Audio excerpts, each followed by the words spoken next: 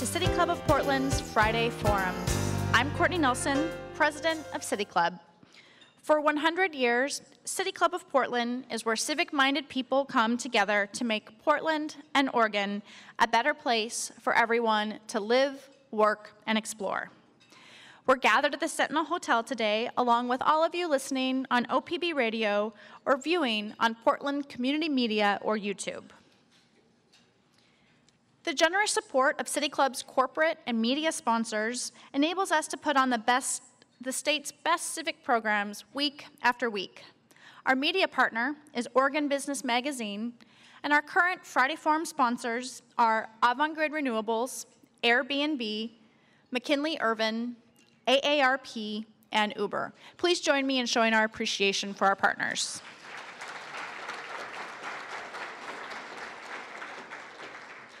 And now on to our program today. The Friday Forum today is titled From Water Rights to Neighborhood Resilience, Native American Communities at the Forefront of Environmental Justice. North Dakota's Standing Rock Tribe has been leading protests over the Dakota Access Pipeline. The protests have put a bright national spotlight on the powerful role that Native American communities play in environmental justice movements. Today, we will explore how Native communities here in Oregon and the Pacific Northwest are taking the lead on some of the most pressing environmental issues. We're excited for our panel today, and let me introduce them. Kathleen George was recently elected to the Grand Ronde Tribal Council following 5 years as the head of the Spirit Mountain Community Fund and 15 years in National Resource Management for tribal governments. Darrell Kalika is an enrolled citizen of the Confederated Tribes of Warm Springs and has extensive experience in intergovernmental affairs, hydro system planning, and tribal energy policy, serving on the board of directors for the Northwest Energy Coalition. Sean Fleek is a Northern Arapaho and works with Opal Environmental Justice to draw attention to the disparities that historically marginalized communities face in transportation, housing, air quality, and environmental environmental health concerns. And we are especially honored to have our moderator, Paul Lumley, with us today, as it's his last day as the executive director of the Columbia River Intertribal Fish Commission before he starts as executive director of the Native American Youth and Family Center next week.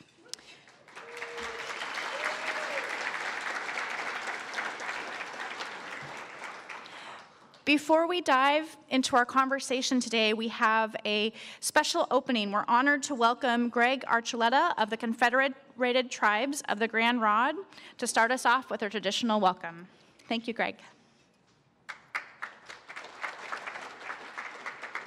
Maasi Kanawe Tilikum, Itukti Karuth, Shlahayam, Naiga Mislike Kabaslush Tum Tum, Naiga Mislike Kabanitsaika Uksan, Ankari na Tilikam Sluska Mislike Kaba Uk Ilihi, Naiga Sawas Ilihi Tilikam, Shlahayam Kabanitsaika Tai Tilikam, Kabanaiga Mitsaiga Sixt, P.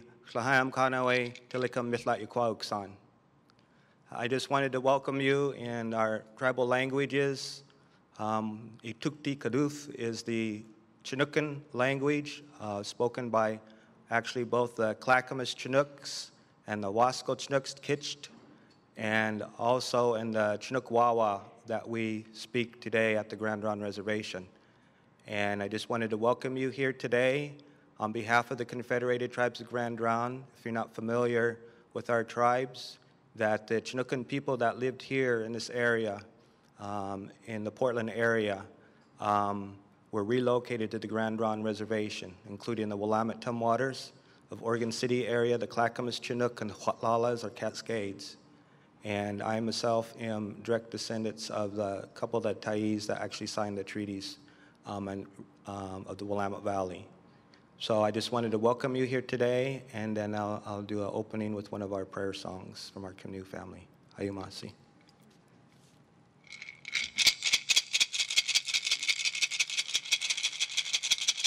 Oh, oh, oh, oh, oh, hey,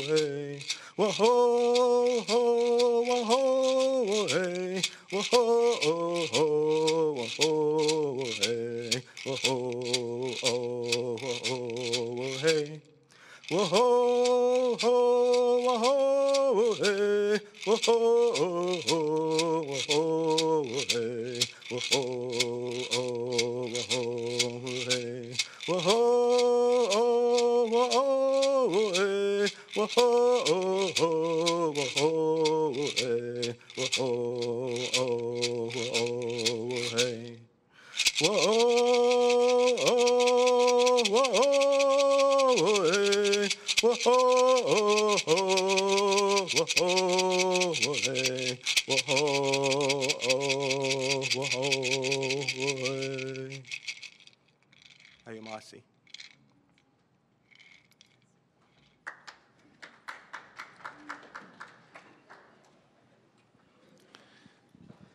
If you're just joining on OPB, you're listening to the City Club of Portland's Friday Forum.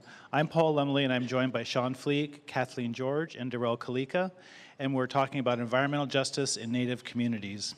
Before we get started, I thought we would take some time to explain a little bit about how tribes view themselves in this place, this earth. When we as Indian people were placed on earth, we could not survive, and the Creator asked for volunteers to step forward to help these humans. First came the salmon, followed by the game, and then the roots and the berries. And the Creator said that these first foods are sacrifices for you, and if you take care of these foods, they will always take care of you. So oftentimes you'll hear Indian country peoples from all over talk about that relationship that we have with the Creator, with our first foods, and I think it's worthwhile to explain this because that will give you a sense of why the tribes and Indian people care so much about our natural resources. It's our future. If we do not take care of these first foods, future generations will have great difficulty. Here in the Portland area, we have about 45,000 Native Americans, and our connection to the environment goes even beyond this area. There are big rivers, we have big fish runs. These fish, this water, comes from many parts of the Pacific Northwest. Even environmental justice concerns are a big interest of ours, not just in this area. We heard a few minutes ago about the Dakota Access Pipeline controversy, another water rights battle. There are many people in the Portland area care deeply about what's happening so far away. We also have fossil fuel transportation concerns, coal and oil coming through this community, through the Columbia River Gorge. In fact, earlier this year, we had a very terrible and very concerning explosion of an oil train in the city of Mosier. Other areas of concern are Nestle plant being proposed in Cascade Locks, and we've even heard about the Malheur occupation controversy, where we had people saying in a very alarming way that this land needs to be returned to its original owners, not paying attention that that land was Indian land at one point. So we are Indian people, we are here, we are connected, and we are connected in all ways, not just in the Portland area, but throughout the whole Pacific Northwest region. Now, we often talk about the rural and urban divide, but that's not that easy for us as Indian people to define ourselves in that way. In fact, I don't think Native people in the Portland area would even define themselves that way. I'd like to first turn to Kathleen George, because Kathleen George was newly elected to the Tribal Council for the Grand Ronde, Confederate Tribes of the Grand Ronde. Kathleen, the United States has a very unique political relationship with the federal government. That relationship was solidified in our Constitution with the United States. It comes in many forms as treaties, as executive orders, and other ways that define our tribal rights and interests. Can you describe the relationship with local, state, and federal governments as it relates to sovereignty, governance, and resource management? Sure, Paul. I'd be happy to talk about that. So our tribes, our 9 tribes here in the state of Oregon, and our tribes throughout this nation, each have a unique and a special government-to-government relationship, both with our federal government, and as you outlined very often, the formation of that commitment to that special relationship with our federal government is in our Constitution and within the many treaties and executive orders that have encoded that over time. And so that means that when tribes need to speak to the federal government, they're doing so on a government-to-government basis. It's not just an interested party, but as tribal governments who reserved not only their own lands to live and support their people, but their rights to their resources off reservation, and sometimes very far off reservation. They never ceded the rights to the waters, the game, the fish, the berries, the roots that continue to be collected to this very day. And so when actions are taken by the federal government that have the potential to harm those resources, to make those resources unhealthy for tribal people to use, then there's an obligation for the federal government to consult with those tribes on a government-to-government basis. And sometimes where we get too far afield from that, and in a recent example of the Dakota Access Pipeline, where those appropriate consultations did not take place in advance of authorizing actions that could severely damage tribal resources or even threaten tribal health. Now, here in the state of Oregon, we also have some very unique relationships with our state government. It is encoded in our own Oregon state government requirements that our state agencies consult regularly and often with our 9 tribes of Oregon. And there's a whole structure of different committees through which that takes place. But I feel that what's been done here in the state of Oregon, I hope will be a spreading model. Because what we found is that through developing these rich relationships with our co-regulators at the state, we can get ahead of the kind of problems we're seeing on the news now, the Dakota Pipeline access situation. And that's where we want to be. We want to have those rich, mutually informed relationships where, where possible, we can head off these problems. But also when we have problems, we can work together to solve them. And then, of course, on the local basis where our tribes live and our tribal members are going about their day-to-day basis, we have to work with our local counties, we have to work with our local towns on fostering an economy and protection of resources. It's going to work for all of us living together.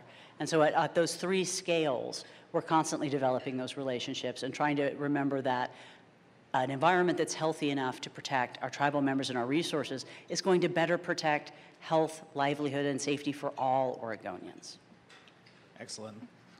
Thank you, Kathleen. Darrell, I'd like to turn to you for a moment. You are the energy policy analyst for the Affiliated Tribes of Northwest Indians, which is a very large tribal consortium. I believe there's 54 tribes that are members.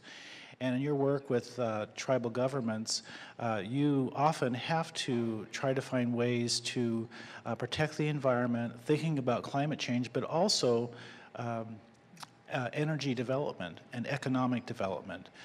Can you please share with us some of your interests in that area and perhaps even where tribes have led by example?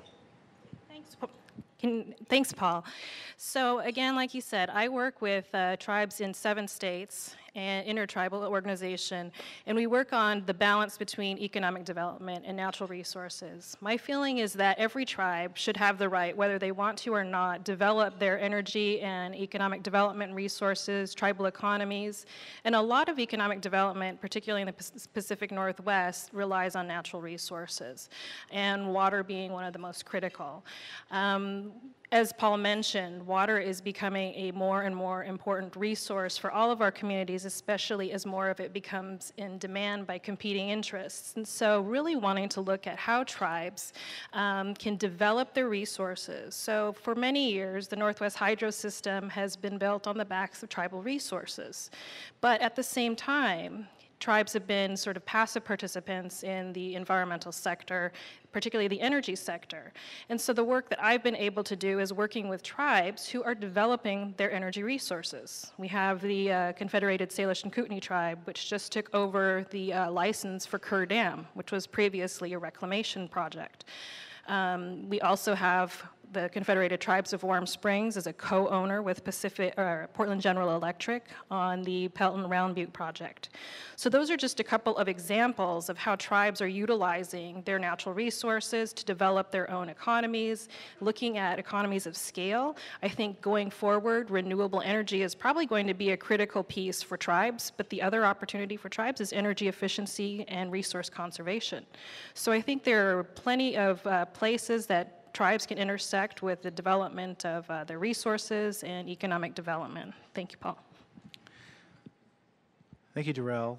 Sean, I'd like to ask you a few questions, and I think you have a fascinating background. You once worked at the Native American Youth Association in the area of development as a development director, or in a Thanks, Paul. I was under the development director as a grants communications coordinator.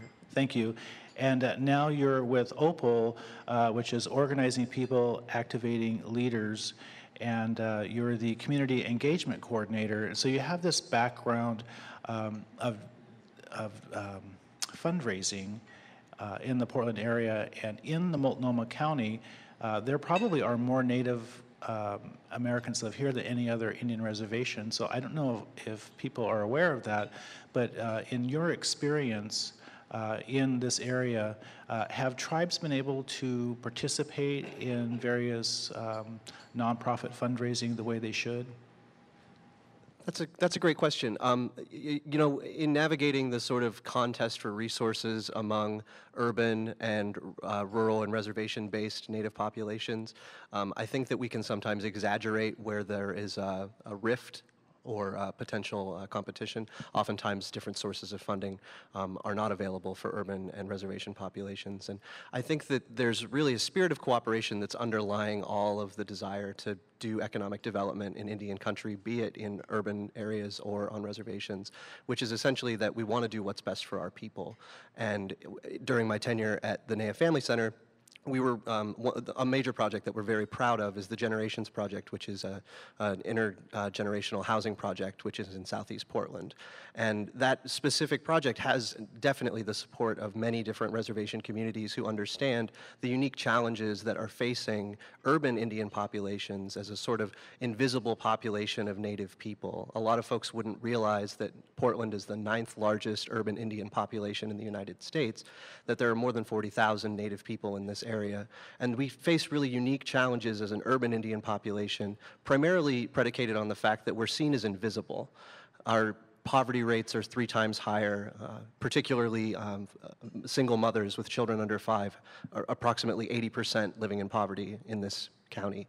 We have twice the rate of rejection for housing applications. We have twice the rate of infant mortality in the first year. And those problems aren't unique to Native people, but knowing that these issues take place here in Portland, we are also extremely overrepresented in the foster care system, and we have a lack of affordable housing, which is a crisis that affects everyone in the Portland region, but particularly is acute in the urban Native population. So NAYA's project of building intergenerational housing in Southeast Portland takes a holistic approach to removing children from the foster care system who would otherwise be placed with non-Native families, housing them with elders who are highly at risk and susceptible to the effects of poverty and houselessness, and building an intentional community space that can be mutually supportive for all folks involved. So there are a lot of solutions that exist in urban populations that aren't necessarily available in tribal situations and vice versa. Tribal populations definitely have the ability to do intentionally focused housing, whereas in an urban population where we may be seeking tax resources, you know, we would have a hang up in trying to build urban Indian focused housing. But I think the spirit of cooperation underlies that we seek to build these resources for our communities to really address the issues that we're facing. Thank you. And in my experience in natural resources, I've been on many different boards, and I'm always fascinated that there's so few people from communities of colors that are represented in the area of environmental protection. And you might see a few Native Americans, but not many other communities of color. And I'm curious, Sean or Kathleen, because of your wonderful background in the philanthropic world, if either of you have any thoughts on how we can better engage communities of color.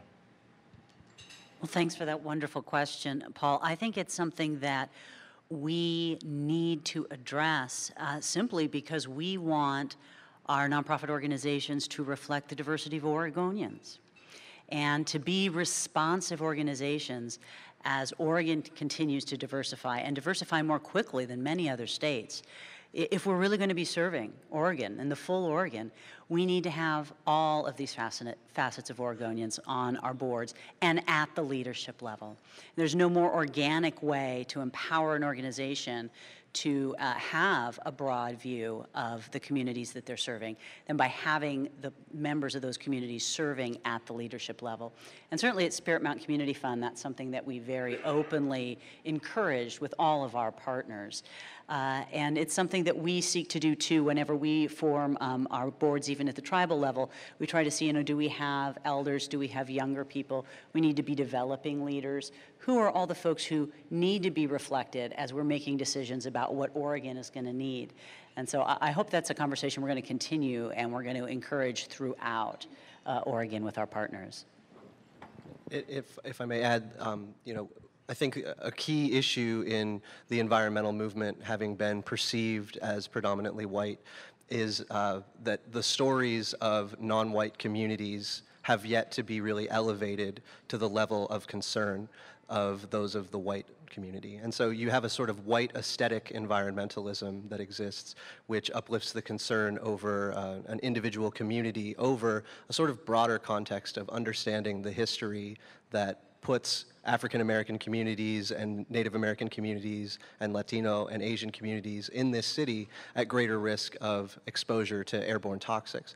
So when we think about how we're going to change the conversation from that white aesthetic environmentalism to a real multiracial movement for environmental justice, it's important for us to uplift the stories of individuals who've been historically marginalized, to say, we're still here, we're not gone. These are our issues that we face, and we have the right and the ability to lead on campaigns to improve those situations. Excellent, thank you. If you're just tuning in on OPB, you're listening to City Club of Portland's Friday Forum. I'm Paul Lemley, and I'm joined by Sean Fleek, Kathleen George, and Darrell Kalika, and we're talking about environmental justice in Native communities. Darrell, I'd like to turn my attention to climate change, and I've been made to believe very strongly that climate change is the defining challenge of our lifetimes. Yet in Indian country, we can't seem to get the financial resources necessary to address the many challenges in Indian country for our first foods, and the federal response to the needs of Indian country for climate change are very limiting. And I'm asking if you can give us some of your thoughts on steps forward that we can take to address climate change with such limited federal resources. Well, I think that's a great question. And in terms of the limited federal resources that are out there, I think it's also challenging because a lot of tribes and tribal communities, whether they're large tribal communities or small tribal communities, are all in competition for these limited resources, yet Native communities are often the first to feel the effects of climate change, particularly as we see in the state of Alaska. Most of the tribes up there are heavily impacted by climate changing temperatures in the ocean. Permafrost is melting. So I think all of these things are of concern, but also particularly looking at, catastrophic weather events. I mean, a number of the tribal communities along the coast are having to be relocated. For example, the Quinault Nation is relocating the entire village at Tahola because of the effects of climate change and possible tsunami effects. So I think going forward, again, as Kathleen mentioned, it's forming those collaborative partnerships and being able to work together. I mean, climate change is something that affects all of us. And as if it's, on the east side, we're dealing with catastrophic fires. On the west side, we're dealing with floods. Even though we are a water-rich region, we have a lot of things, I think, that we need to work together in terms of communities of color working together, together. And for tribes, I think it's really about leveraging those partnerships with our neighbors. I think climate change has brought together the partnerships between tribes, particularly in their local neighbors. For example, I'm from Central Oregon, and the partnership between some of our neighboring communities was not always positive, but I think as a result of the need to work together on climate issues, on energy issues, on water issues, is forming these wonderful alliances and partnerships. So I think it's strengthening those, finding funding resources that we can leverage together to address this issue. I agree that climate change is a huge legacy, unfortunately, that our children are going to inherit, and that we need to help strengthen them and give them some tools to deal with it. Excellent, thank you. Anybody want to follow up? I just had one follow-up thought, Paul, about, you're raising that issue of environmental justice and our need to have an environmental community, an environmental movement that is diverse, that embraces all Oregonians. And I think one of the reasons we have to remember why that's so critically important is because it is often folks who are disproportionately affected by the degradation of our environment, whether that be polluted water and then polluted fish.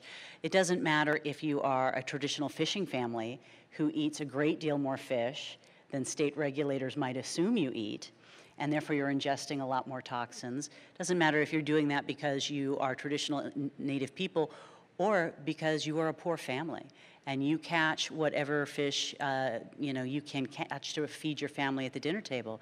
And if that is bass and it contains a lot of mercury, then those folks are very vulnerable to the effects of pollution.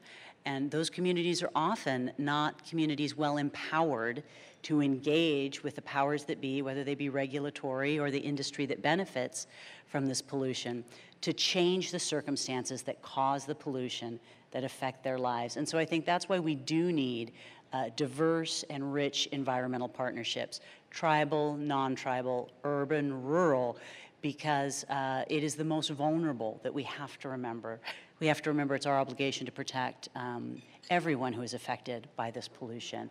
And I think it's through those rich partnerships that we will do that better. And then, when that family that's fishing for just survival and feeding their family, and that native family of fisher people who eat fish every day, if those fish are clean enough for them to eat safely, all Oregonians benefit. So I really do think that those complex partnerships are our way forward.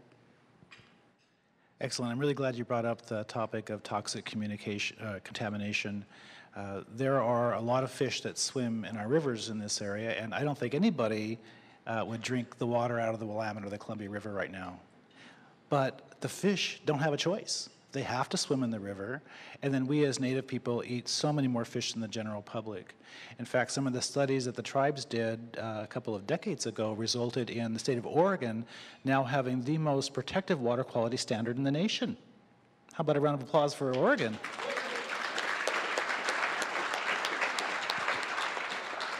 It's great to have a wonderful goal like that, but we definitely have major challenges ahead of us. We have, for example, the Portland Harbor Superfund. And I am very, very happy that we have tribal governments that have stepped forward to do the right thing and make sure that the water gets cleaned up. Does anybody on the panel have a thought on the direction that we're going with the Portland Harbor Superfund when it comes to the U.S. Environmental Protection Agency or the City of Portland? I would offer that the situation that led to the creation of a Superfund, the existence of this extremely toxic bastion of water that is so crucial for the wildlife and for the populations that depend on the wildlife, that historical context of industrial pollution is the same treatment that many of our indigenous people receive. The land and the resources are treated as expendable the same way that indigenous people are. And so for us to course correct and find a path forward, we first really have to value the existence of those things for what they are and how important and integral they are to one another's existence.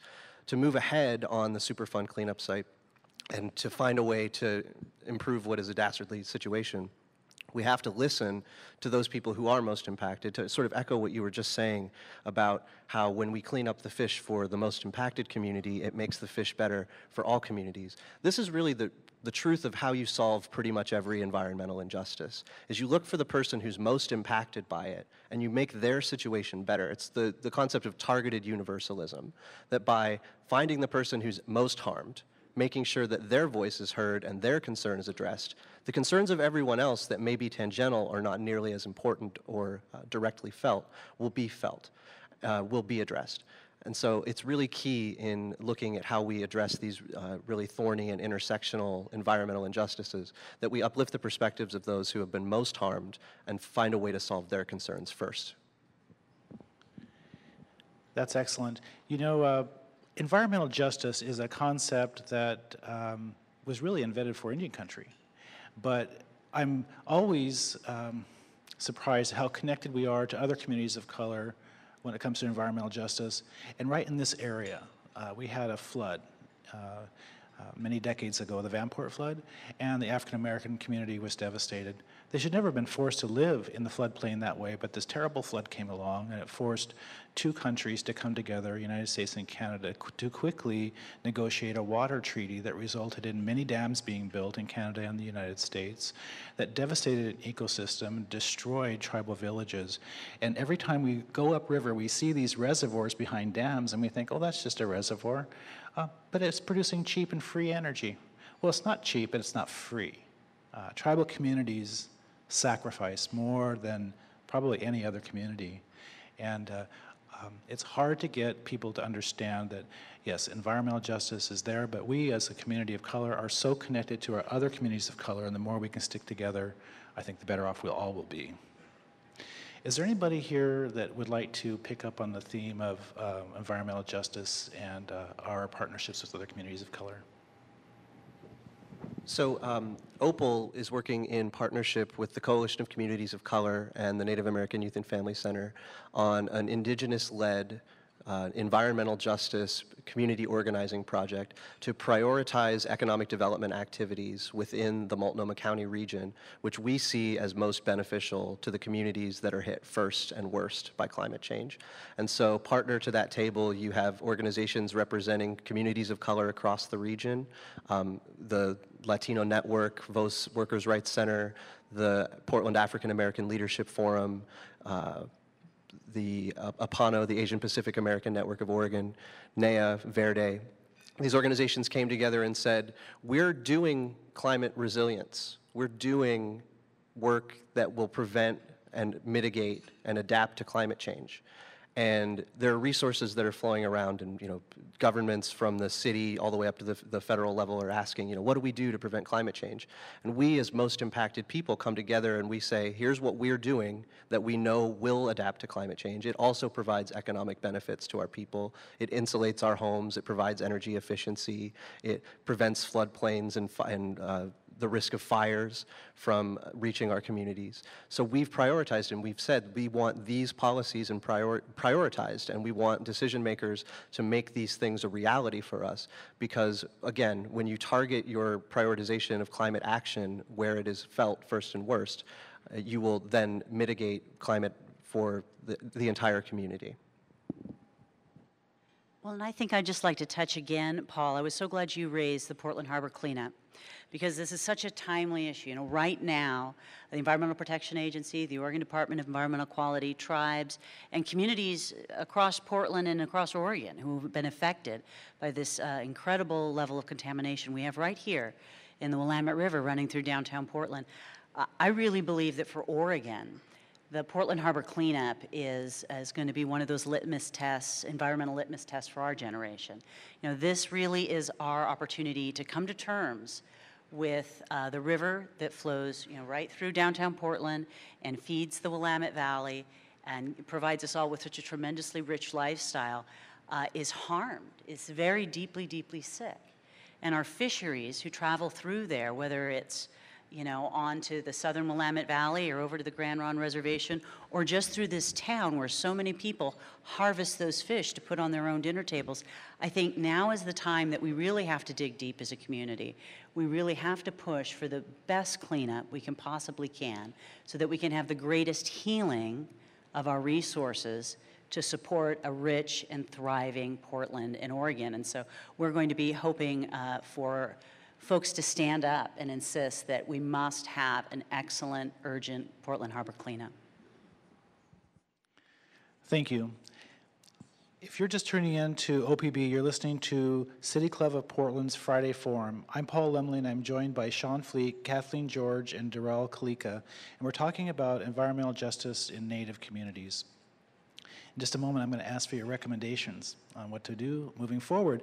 And the reason why is because just this week, the Tribes and First Nations co-hosted a conference here in Portland called Future of Our Salmon, and we had a huge turnout at the conference. And the focus was on healthy rivers, healthy floodplains, but we were also focusing on a call to action.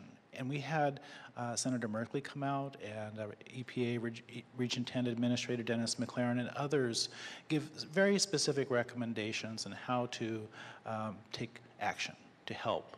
And I'm curious as to if you have any thoughts or recommendations on steps forward under the theme of a call to action. Sure, thanks, Paul.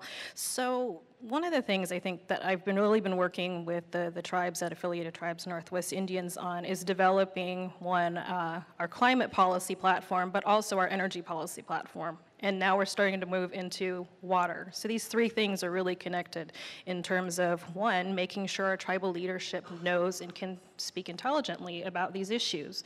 But the other piece is, I'm glad that you mentioned the relationship that the tribes, particularly in the Pacific Northwest, have, not just here in the lower 48, but also in Alaska, as well as with our brothers and sisters, First Nations in Vancouver.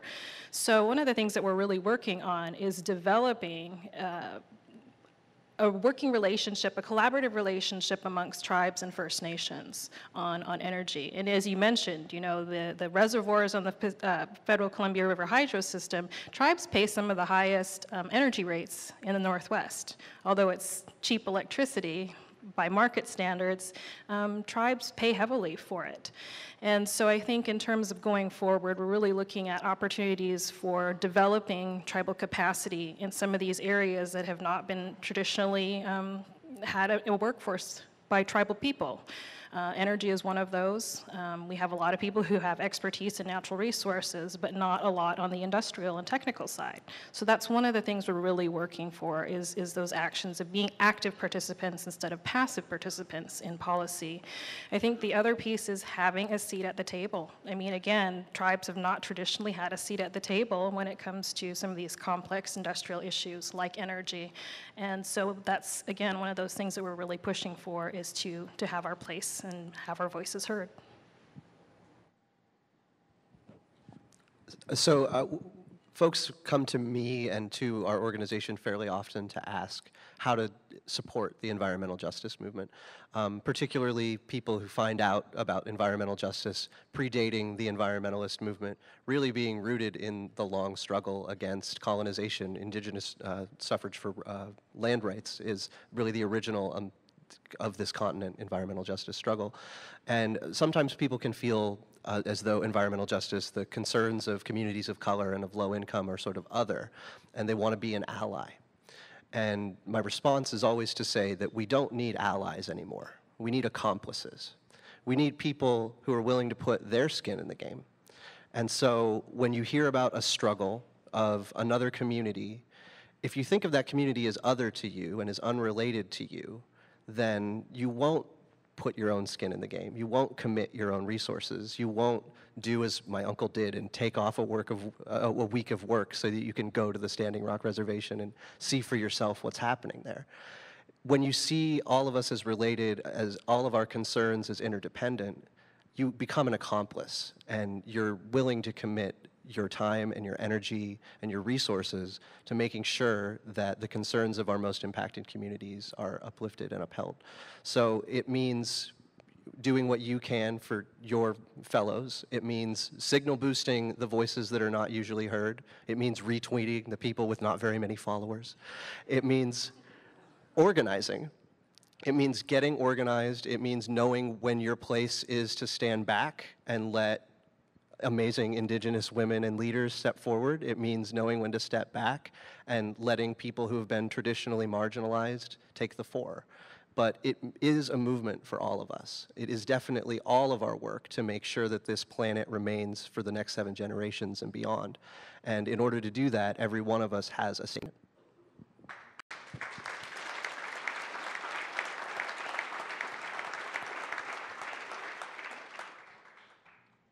Well, and I'd like to raise a couple of issues that I think are, again, very timely and show how interconnected our fates are and how much is at stake when we bother to look and see how healthy our environment actually is. Because in our day-to-day life, we're all busy going to work and going to school and taking care of our families, and we're not thinking about how much air pollution may be deposited from a local business until one day somebody does take a look.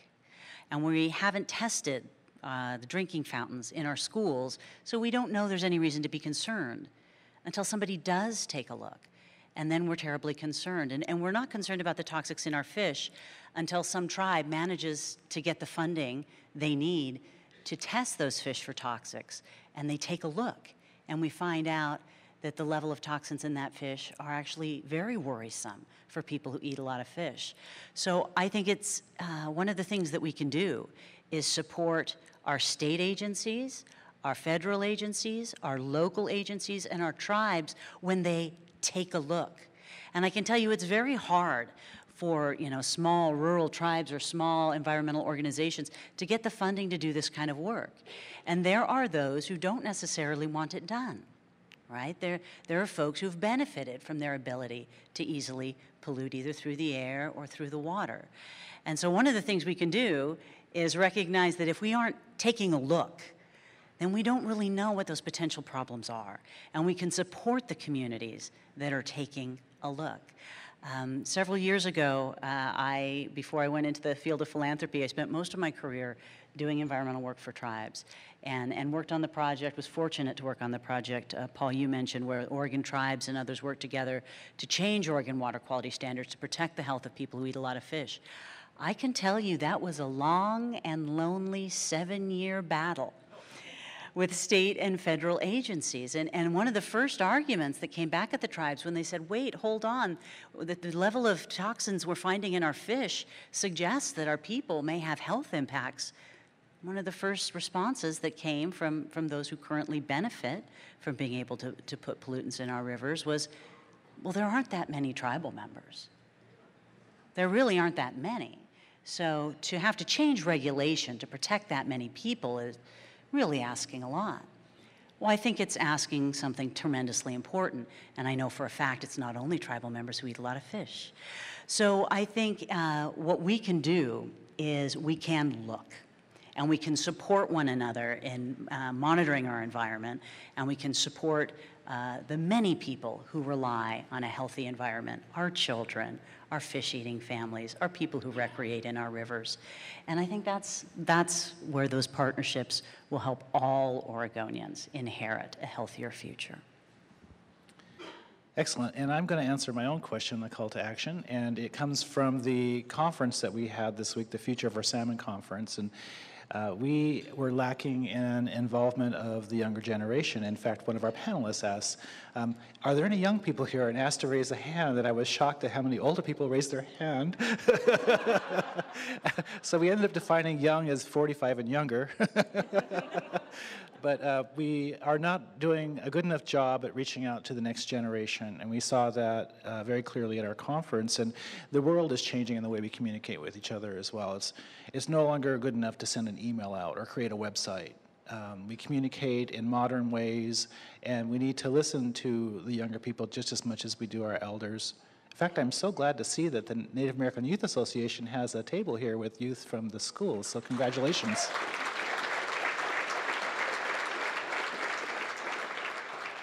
So as a recommendation from the conference was to start with the younger folks, and we've established a youth corps of sorts to address environmental issues. So I'm really excited about that. Before we go to questions to the audience, are there any final thoughts from the panelists? Recommendations? I guess I would just like to thank you, Paul, and everybody here for bringing this issue before Portland and Oregon. We see folks from all around the country going to find out what's happening with the Standing Rock Sioux and supporting that organization. And I hope that this is, you know, what economists would call a tipping point. This is a critical point at which we realize that the destiny of the Standing Rock Sioux is not so separated from the destiny of the people who rely on the Willamette River, and that taking care of our rivers is taking care of our people. And so we don't have a pipeline going under our river, but we have a great deal going into our river. And our futures all rely on our rivers. So I think we should be a part of this tipping point, and we should band together to realize that our future is intertwined with the health of our rivers.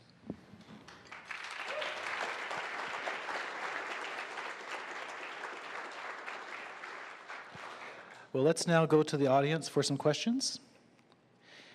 If you've written a question on an index card, hold it high for staff to collect. I'll read at least one index card question first. We invite City Club members to ask their questions at the microphone. Asking questions at the Friday Forum microphone is a benefit of City Club membership, and membership is open to everyone. Please identify yourself as a City Club member and ask one question in 30 seconds or less.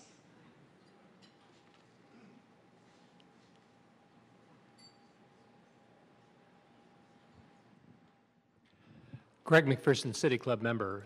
There are a couple of dams along the Klamath River that have been removed because they're older and not as productive of hydroelectric power. Is there a prospect for dam removal along the main stem of the Columbia? Do you want me to answer that? Oh, yeah, it's my last day at CRITFIC. I can answer however I want. It's your last day at CRITFIC, right? Well, the answer is yes, and the question is a matter of time. Each dam has different purposes. There are different phases of their lifespan, and it also depends on who owns the dam and how willing they are to have the dam removed. One of my experiences is that if you can get the dam owner to agree the dam needs to be removed, then it makes it a lot easier.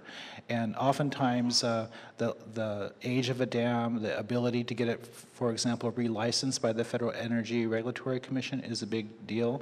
If it's going to be more expensive to bring the dam up to code than it is to take it out, then that often helps in the decision. If you have federally owned dams like we do with the U.S. Army Corps of Engineers, the dam owners are the federal government, and so it's a much different strategy. And so the likelihood of it happening anytime soon is probably not there. But eventually, these dams will get old. They will retire themselves. We see one of the oldest dams in the basin, the Wanapum Dam, for example, I believe it was last year or the year before, actually developed quite a few cracks in it, and there was some quite a bit of worry about whether or not it would even fail. But the answer is yes. It's a matter of time, though. My name is Sharon Joy. I've been a member since '97. Are you sure you have to research anything much to learn that fireworks kind of pollutes the water and the air and so forth, that we're still celebrating war and don't think about it? I have more concern about the intelligence of the basics. And then another thing, they shoo the seals away from Bonneville Dam with explosives, which of course is going to hurt the other fish too, when you could fish so much better and give those seals to you for a celebration. My question is, do we have any hope for just common sense?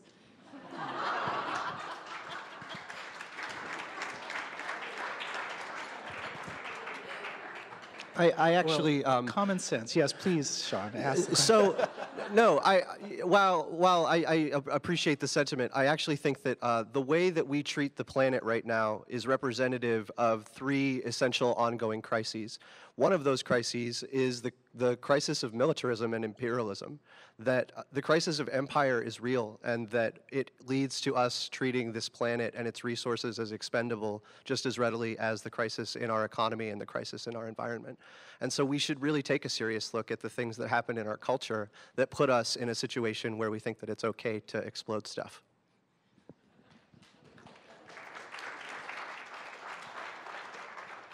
You know, the sea lion issue at Bonneville Dam is not one of creation by the tribes. We didn't build the dam, and but we have to deal with sea lions that have found an easy way to kill a lot of fish. And they are taking a tremendous amount of the fish. They've figured it out coast-wide. Up north in the Puget Sound area, the sea lions almost completely wiped out a whole salmon run. So it is a serious problem. We are looking for solutions. But as long as the dam is there, we're going to have a problem with predators attacking our salmon. So, yes, next question. Thanks. Courtney Nelson, City Club member. Darrell, I think you touched on that you're expecting tribes to enter into or look more into renewable energy, and I just was wondering if you could expand on that a little bit more and what you've seen. So Indian country, tribes own about 10% of the nation's energy resource assets, yet we develop them about 2% of the time. And in terms of that, you look at particularly tribes throughout just even the West, and how many tribes in the Southwest have huge tracts of land that are open to development of solar resources. Tribes in the Northwest have access to water, and one of the areas that we're looking at, or some of the tribes are looking at, is pump storage. How do you create batteries to save energy? Looking at wind in particular. I know it's not always the most attractive. I know there's a lot of folks, young people particularly, as you mentioned, the youth, trying to figure out how do you make these renewable projects more aesthetically pleasing for our communities. I think that there's a need and desire there by tribal communities to develop these renewable resources. And one of those is kind of a controversial one, which is dams. You know, we do have some tribes in the Northwest that do own their own dams. So, but I think if tribes had the ability to be consulted during the time that the dams were put into place, things might look a little bit different, quite a bit different. So I think that there are a number of things. One project I did want to mention, which is really a great project because it's very balanced, it has multiple purposes, multiple benefits, is the Tulalip tribe owns what's called the Qualco Energy Project, which is an anaerobic digester. And it's great. They really started the project because they wanted to clean up the watershed and the water. But now it's got also, they're selling power to Snohomish PUD. So again, I think that there's just these areas and opportunities for tribes to get engaged, but as the capacity is building and you're getting more and more tribal people that are getting into this area, I think we're starting to see a growth in that sector. Okay, let's turn to a question on one of these cards, and because I called out the need to include our Native youth, this is on the top it says a Native youth question. So it says, I would like to know if you know about the Jordan Cove pipeline going through the Klamath tribe's land. And Darrell, might be, I don't know if you know specifically about this pipeline, but energy moves throughout the Northwest in different ways.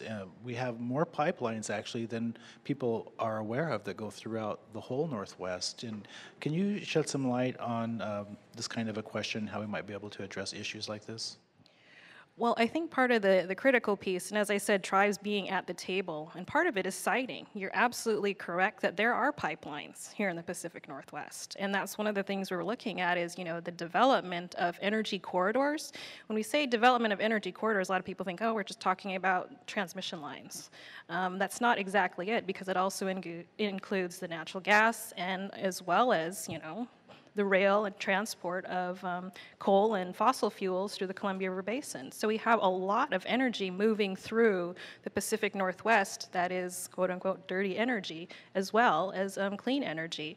I think looking into the future, natural gas is really going to play a critical role. We all like to have a cheap energy bill, and where does that cheap energy come from right now? Is natural gas. And so that's going to, you know, have a tipping effect at some point in the Pacific Northwest, because we, you know, most of the resources that we have has been hydro. There's an anticipation by 2028 that natural gas will be the cheapest energy on the block. So what does that do to organizations like Bonneville Power Administration? Does that, I mean, is Bonneville going to stay in business? Can they compete with the natural gas markets? So again, I can't specifically address the issue on the Klamath, but yes, pipelines and natural gas are going to be a critical issue for tribes and all of us in the Northwest. Thank you. Let's take a question from the microphone. Yeah, my name is Jacqueline Keeler, and I am a City Club member. I'm also a journalist, and I just got back from Standing Rock, and my dad's tribe, the Yankton Sioux tribe, is suing the Army Corps of Engineers. Many of the sites there are from Arihunktawan sites that were dug up over Labor Day weekend, burial sites. My question has to do with sovereignty, the issue of conflicting uses of sovereignty. In 2013, I worked on a documentary about the Bakken, about Fort Berthold's development of its oil resources, and their chairman, Tex Hall, had a famous saying, sovereignty by the barrel. And you know, I'm looking at the conflicts between sovereignty by the barrel versus, you know, water is life, protecting tribal lands and people. Sovereignty. And I also see similar conflicts here in the Pacific Northwest with the Crow Nation developing its coal resources, which are being brought in coal trains along the Columbia River, endangering first foods of tribes there. Could you speak to that a bit? One of the biggest challenges we're going to have are fossil fuels being transported through the Columbia River Gorge. The number of coal trains is alarming, as well as oil trains. There are places along the Columbia River now you can walk out there and see coal along the tracks. It's falling off of the train. So there's already an environmental catastrophe that has occurred that is not being recognized or even being responded to by the coal companies or the railroads. So we have a disaster already without even an accident. We have one of the biggest oil train transfer stations being proposed, I think in the northern hemisphere, just across the river in Vancouver. If that proposal goes through, we're going to have at least 10 times more trains in the Columbia River Gorge, and we already saw one accident. So the question isn't if there's going to be an accident in the future, it's when and how many. And what is our ability to respond to all these accidents, not only from an environmental standpoint, but also from human life. So tribes have stepped forward on this topic more than I have seen in decades. Putting the tribes' treaties on the line is a very scary prospect. We saw the tribes do that in the 60s and 70s when it came to the fishing rights. We fought that all the way to the Supreme Court and were victorious. But doing so is very scary and it's very dangerous. The makeup of the Supreme Court is not that great. And but the tribes seem to be willing to do that when it comes to combating oil and coal. So sovereignty is an expression. It is to be exercised. It's not a gift. It has to be used. Anybody want to add to that? I could follow up. You made reference to different tribes expressing their sovereignty through sometimes very controversial actions of their own, whether those are business enterprises or other actions. And to those who may not be familiar with the concept, and this idea of tribal sovereignty is that inherently, as the modern government of their own ancient peoples, our tribal governments have the right to decide their own fate. They have the right to choose their own future, use their resources in the ways that they see fit. And just like our different states see some of these issues extremely differently, sometimes people are surprised to find that some of our tribes see these issues very, very differently. And where they hear some tribes speaking against certain types of economic development that might damage the environment. Other tribes might be taking advantage of that economic development. And I think one of the things that is almost always in play when that occurs is what options does that tribe perceive that they have to support their people. You know, typically our Indian reservations are rurally isolated, and very often tribal governments have few options to develop sustainable economies. Now this work continues, and it's growing and becoming more creative all the time, and people like Darrell and others are helping tribes with new opportunities. But the fact remains that many of our tribes are very rurally isolated, and developing an economy is incredibly difficult. So some tribes do make these decisions that at times may even be in conflict with the interests of other tribes. That's one of the difficulties of the concept of sovereignty, is that tribe gets to make that decision, even though the state of Oregon and the state of Idaho may not see things the same way. They each do get to make their own policy decisions and to pursue them, and that can be very difficult. That was an excellent question. Thank you. Do we have time for another question, or? Unfortunately, we are out of broadcast time, but we can follow up afterwards, I'm sure. I want to please join me in thanking our very thoughtful panel today.